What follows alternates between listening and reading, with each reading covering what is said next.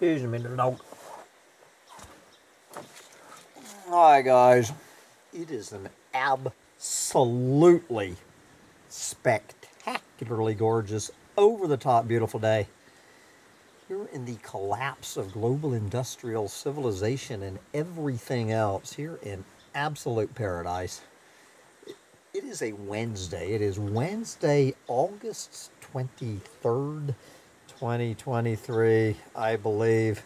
And guys, I am getting ready to embark on something I have never done in my entire life, in my YouTube career, in all its incantations.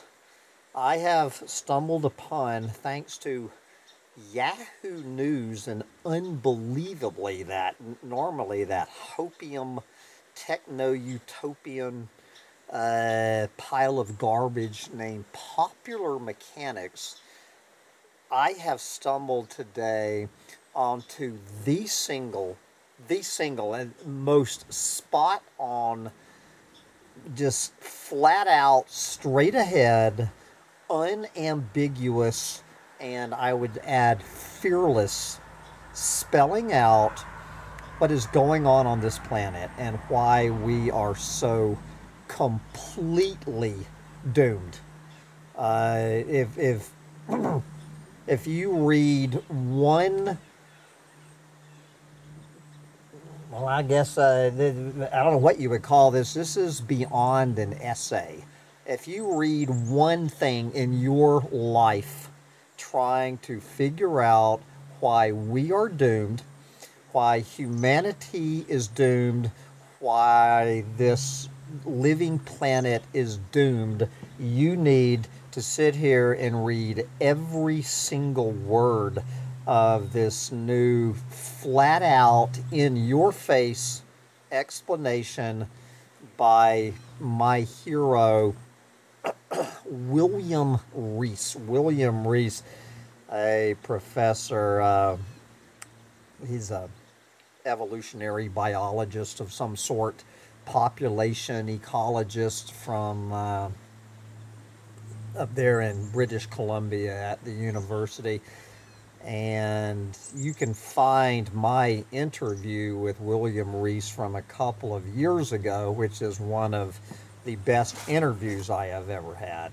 William Rees understands what is going on this planet and is able to put it into language that, well, I mean, clueless morons obviously are not going to understand this, but anybody with a brain who can handle the truth.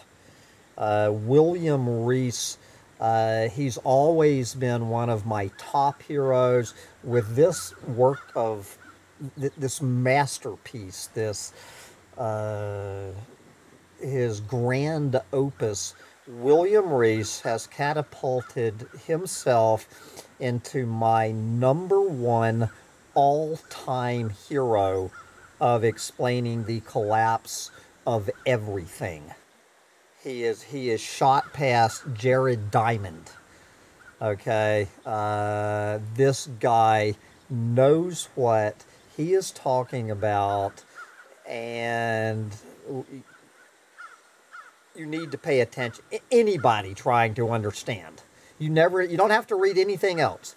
So what I am going to do, something I have never done before, I am going to split this up into 5 videos.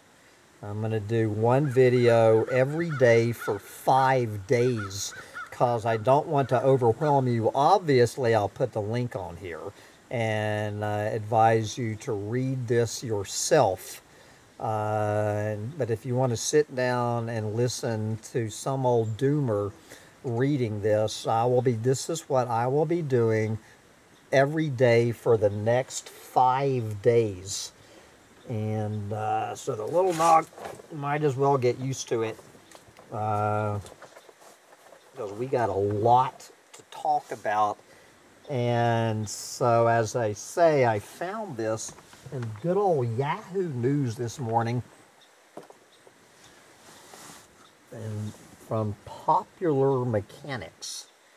The Popular Mechanics article was titled, "Humans are on the verge of a population correction by 2099, scientist warns." And so then they link you over to William Rees's newest essay from this outfit simply called World. World. Never heard of this thing called World, by William Rees from the School of Community and Regional Planning, Faculty of Applied Sciences, the University of British Columbia, Vancouver, BC. And the title of this modus operandi, magnus opus, is "The Human Ecology of Overshoot, Why a Major Population Correction is Inevitable." And I'm going to read the abstract, the introduction and purpose, and the chapter titled "The Nature and Nurture of Overshoot," and then we will continue tomorrow. So hopefully this camera battery will not collapse on us. Take it away, William Rees, and explain to us why we are doomed, starting with the abstract. Homo sapiens has evolved to reproduce exponentially, expand geographically, and consume all available resources. For most of humanity's evolutionary history, such expansionist tendencies have been countered by negative feedback. However, the scientific revolution and the use of fossil fuels reduced many forms of negative feedbacks, which used to keep our population in check, enabling us to realize our full potential for exponential growth. This natural capacity is being reinforced by growth-oriented neoliberal economics. Nurture complements nature. Problem: the human enterprise is a dissipative structure and subsystem of the ecosphere. It can grow and maintain itself only by consuming and dissipating available energy and resources extracted from its host system, the ecosphere, and discharging waste back into its host. The population increase from 1 to 8 billion and 100-fold expansion of real gross world product in just 2 centuries on a finite planet has thus propelled modern techno-industrial society into a state of advanced overshoot. We, meaning humans, are consuming and polluting the biophysical basis of our own existence. Climate change is the best known symptom of overshoot, but mainstream solutions will actually accelerate climate disruption and worsen overshoot. Humanity is exhibiting the characteristic dynamics of a one-off population boom-bust cycle. The global economy will inevitably contract, and humanity will suffer a major population correction in this century. Okay, so that was the abstract. So here is the introduction before we dive into it. Introduction and purpose. This paper examines the human population conundrum through the lens of human evolutionary ecology and the role of available energy. My starting premises are as follows. Number one, modern techno-industrial society is in a state of advanced ecological overshoot. And then he refers you to William Catton's book Overshoot for to dig deeper into this. Overshoot means that even at current global average inadequate material standards, the human population is consuming even replenishable and self-producing resources faster than ecosystems can regenerate, and is producing entropic waste in excess of the ecosphere's assimilative capacity. In short, humanity has already exceeded the long-term human carrying capacity of the Earth.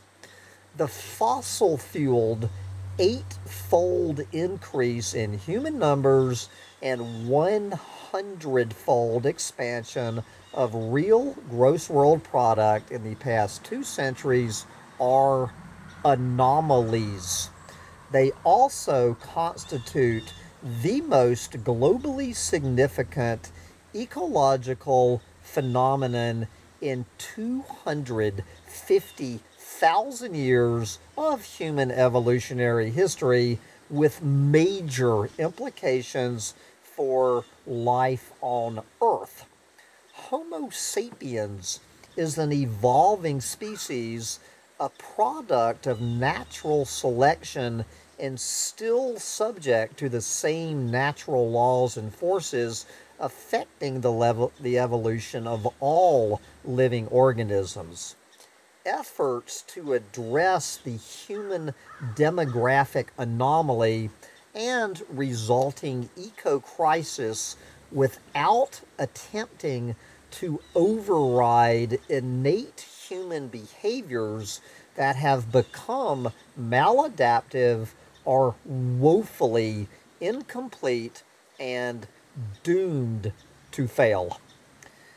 Within this framing, the overall objective of this paper is to make the case that on its present trajectory, and regardless of the much lauded demographic and so-called renewable energy transitions, the sheer number of humans and scale of economic activity are undermining the functional integrity of the ecosphere and compromising essential life support functions.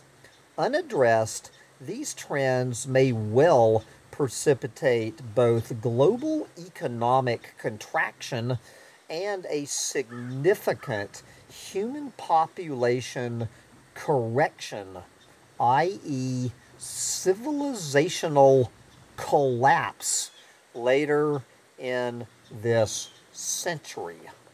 And so then we head into the chapter, the nature and nurture of overshoot. And I'm just going to make this part of video 1, and then we'll do the other chapters after today. Okay. The nature and nurture of overshoot. Both nature and nurture contribute to the overshoot crisis, but the natural component is mostly ignored.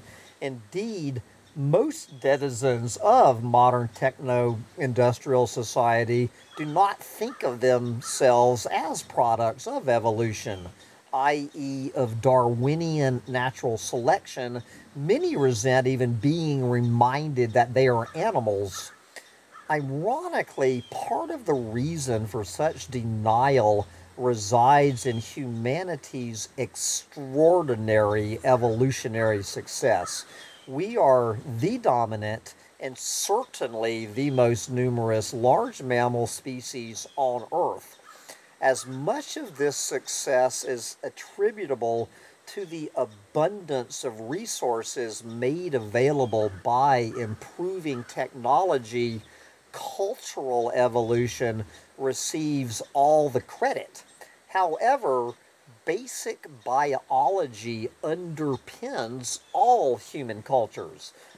Even the capacity for socio-cultural organization is itself an evolved trait. Of particular relevance to the present context, there are three innate abilities and predispositions that humans share with other species.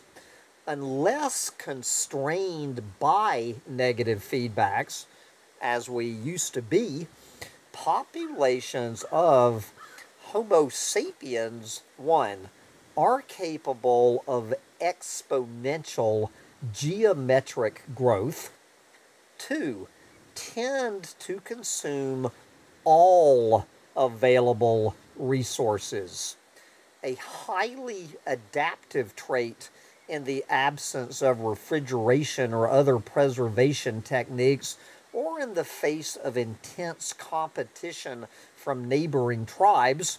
And three, Homo sapiens will expand to occupy all accessible human habitats.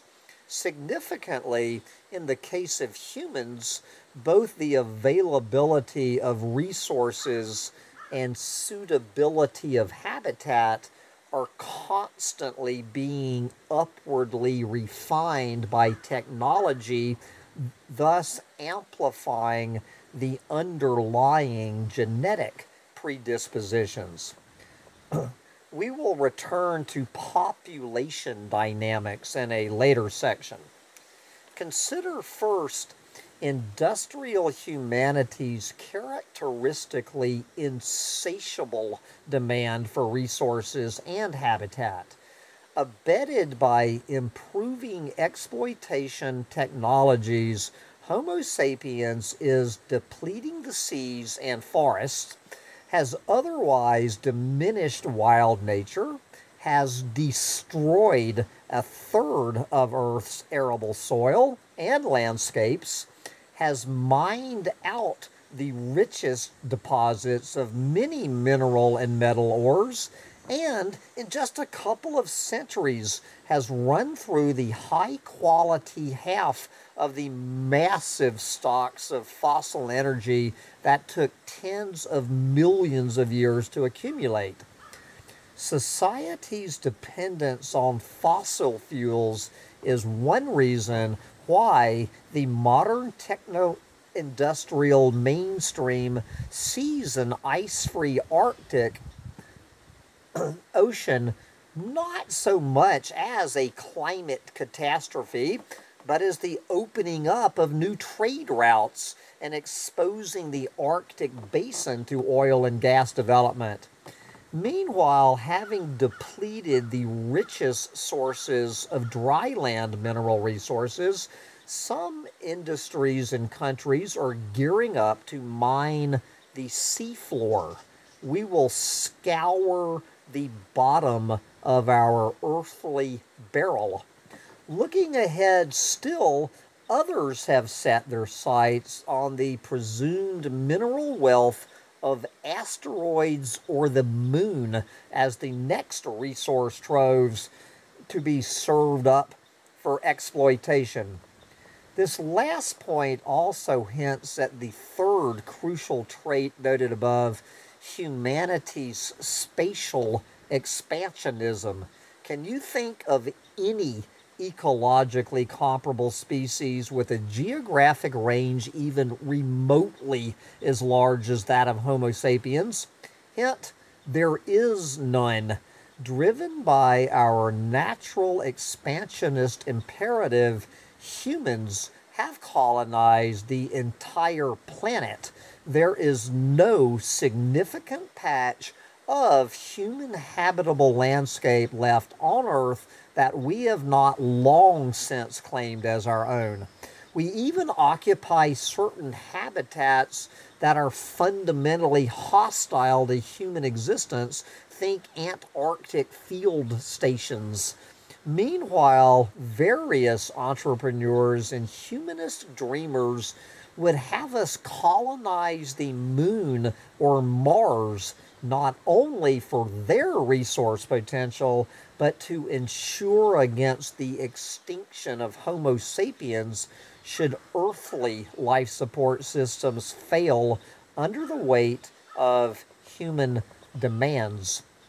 One might expect that an intelligent social species would devise cultural overrides to rein in potentially dangerous expansionist tendencies on a finite planet. Rather remarkably, the opposite is the case. One of the most important roots of overshoot is modern techno-industrial society's belief in human exceptionalism. The idea that Homo sapiens is fundamentally different from other species. Exceptionalists posit that human individual and social behaviors are culturally rather than genetically determined, that human ingenuity can overcome resource scarcities, that we are not otherwise bound by the laws and limits of nature. The corresponding economic paradigm, neoliberal economics, which currently underpins global development, implicitly assumes that the economy and the environment are separate systems, so that the former, propelled by continuous technological advances, can grow indefinitely, unconstrained by the latter. Hubristic nurture unabashedly reinforces expansionist nature. The evidence is compelling that human exceptionalism is a deeply flawed construct, a grand cultural illusion that has led modern techno-industrial societies into a potentially fatal ecological trap. While culture contributes unique dimensions to humanity's evolutionary trajectory, this does not exempt humans from the same fundamental principles governing the evolution of non-human life forms. The conflict between mass delusion and biophysical reality is increasingly evident in the destabilization of the ecosphere induced by the excessive scale of the human enterprise. No one should be surprised, as ecological economist Herman Daly consistently argued, far from floating in splendid isolation, quote, the human economy is a fully contained, wholly dependent growing subsystem of the non-growing ecosphere. Consider the implications of Daly's insight for biodiversity loss, one of the most urgent symptoms of overshoot. Homo sapiens is just one of an estimated 8.7 million species of animals and plants, and countless millions additional species of bacteria, fungi, and other microbes. Most of these life forms are dependent on a tiny fraction of solar energy fixed as biomass through photosynthesis by green plants. Plants require up to half of this gross primary production for their own growth and reproduction, so only the remainder, the so-called net primary production, is available for other life forms. This residual supports all animal life, including humans, which means that we are competing with millions of other species for a share of a continuous but limited flux of biomass through the ecosphere. Humans, of course, have a technological leg up in the competition. Our high intelligence, technology assisted harvesting techniques, and fossil fueled ability to transform entire landscapes to suit human needs means that for centuries humans have been increasing their appropriations from the annual global flow of biomass energy. Fowler and Hobbes even ask whether, in terms of common eco-variables, contemporary Homo sapiens is still ecologically normal. Their data show that in terms of energy use and therefore carbon dioxide emissions, biomass consumption, and various other ecologically significant indicators, human demands on supportive ecosystems dwarf those of similar species by orders of magnitude. For example, human consumption of biomass exceeds the upper 95% confidence limits for biomass ingestion by 95 other non-human mammal species by 100-fold. As previously noted, humanity's geographic range is unequaled, exceeding the upper 95% confidence limit for the range of 523 other mammal species by a factor of 10. Bottom line, like other living organisms, Homo sapiens have evolved biologically to self-maximize. However, combined with our unique cultural prowess, human abilities for growth vastly outstrip those of all other species, as is demonstrated by our domination of the biosphere. The consequences for non-human animal species are catastrophic for what should be obvious reasons. Not only do we typically overexploit targeted resource species, but any biomass the human tribe takes for its own purposes is irreversibly unavailable to competing organisms. Humanity's foraging superiority means the competitive displacement of other species from their food sources and habitats. The other species consequently decline or die off, while Homo sapiens comprises only 0.01% of the total earthly biomass. The expansion of the human enterprise has eliminated 83% of wild animal and 50% of natural plant biomass. From a fraction of 1% 10,000 years ago, humanity now constitutes 32%, and our domestic livestock another 64% of the planet's much expanded mammalian biomass.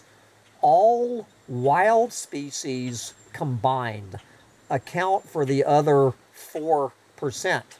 Similarly, domestic poultry now comprises 70% of the Earth's remaining bird biomass, and commercial fishing depletes the ocean at the expense of rapidly declining fish-dependent marine mammals and birds. Seabirds are the most threatened bird group, with a 70% community-level population decline between 1950 and 2010. The remaining populations of monitored vertebrate species have also declined by 70% in the past half century.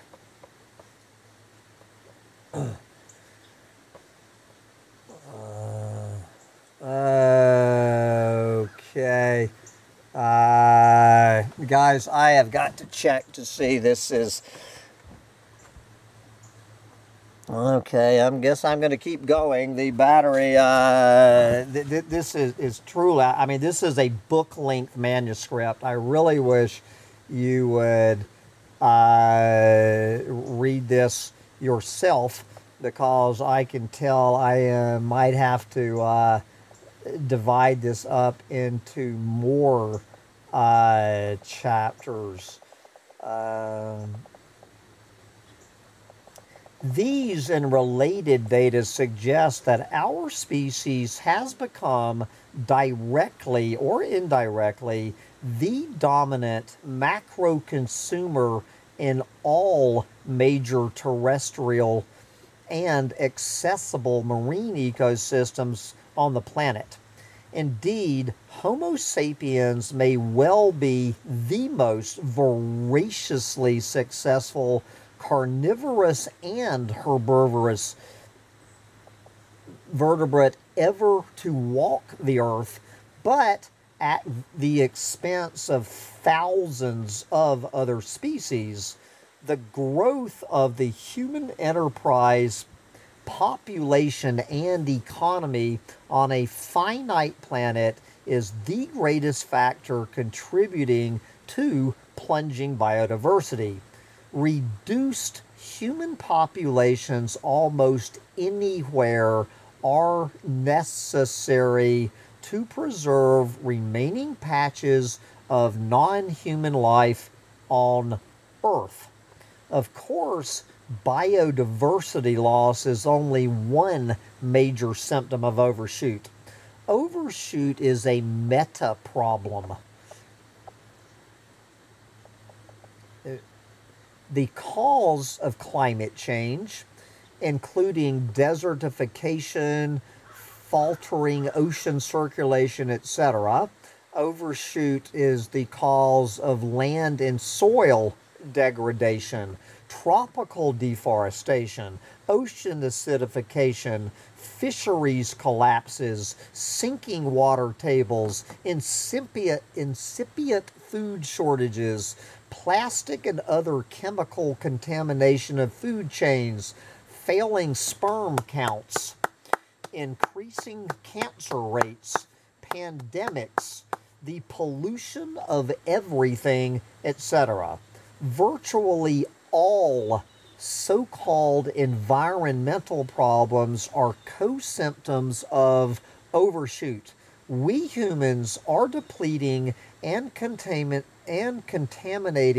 the biophysical basis of our own existence.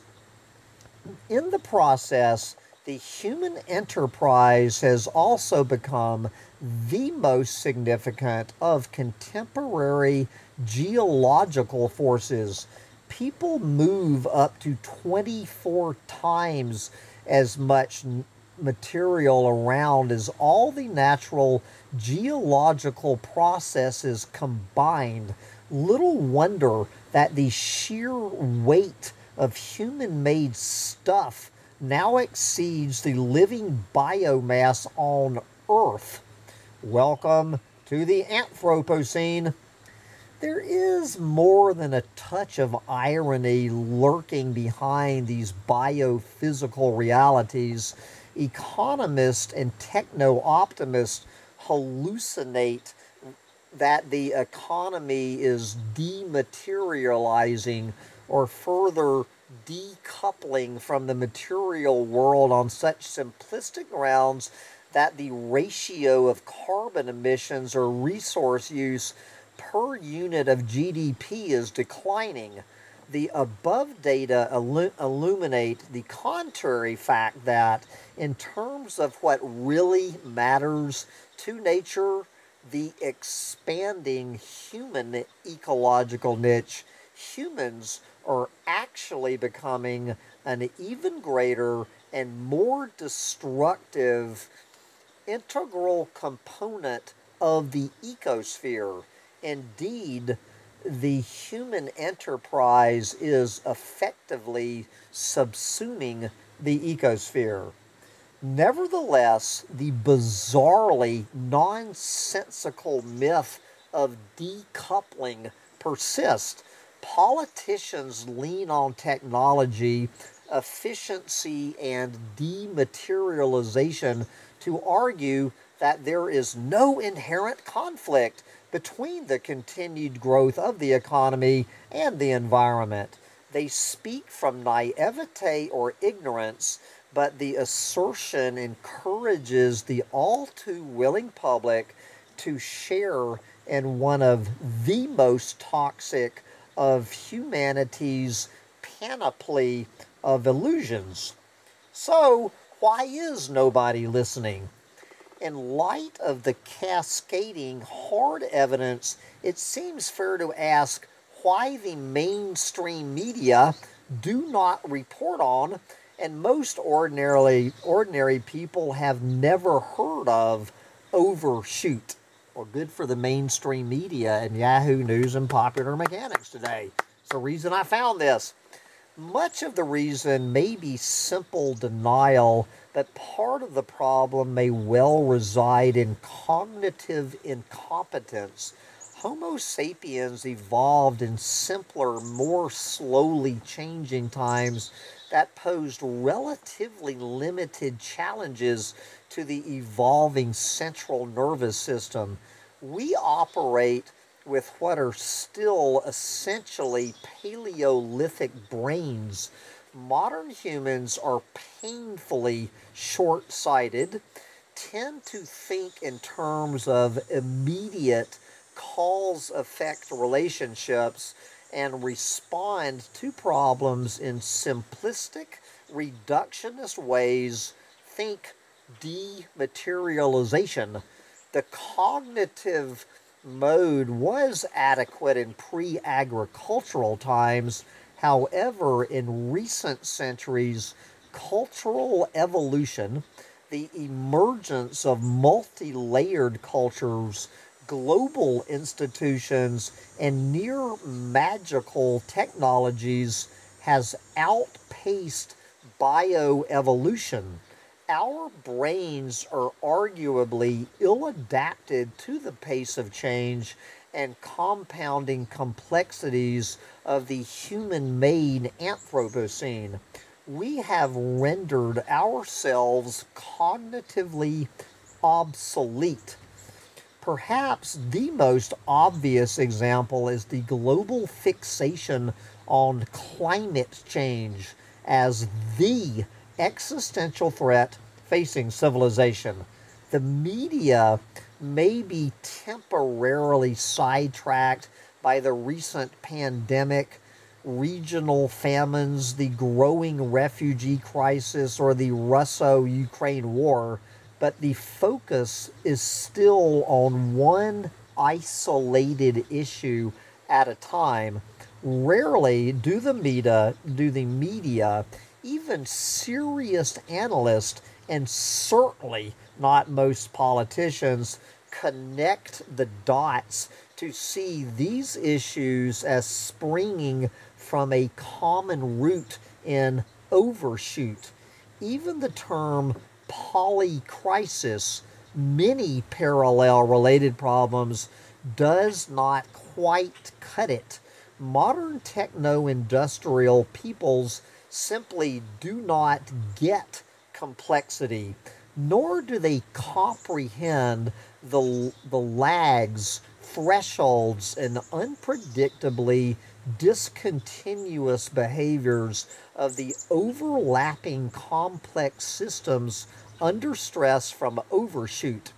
This is crucially important, if only because while no major symptom of overshoot can be adequately addressed in isolation from the others, addressing overshoot directly would reduce all important symptoms simultaneously. And tomorrow we will get to my favorite subject, the population connection. I will be amazed if I'm not talking to myself. Come back tomorrow for part 2. Bye, guys.